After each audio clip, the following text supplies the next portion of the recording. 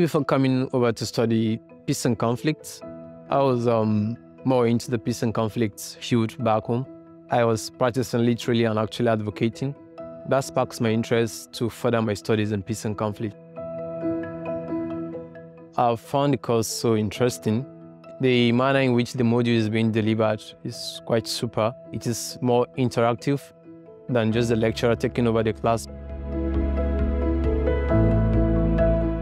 The course lecturers try as much as possible to bring out the best in us, the way we perceived issues around peace and conflict. I knew that aside the modules, Ulster University also had the professionals within the field equipped with knowledge in that same field to actually impart.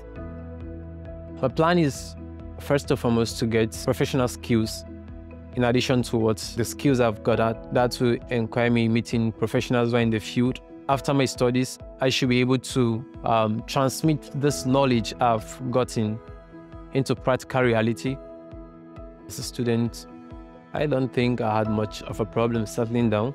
The assistance we got during the week 0 orientation week, there was so much of information that were passed across to us that actually shaped my decisions.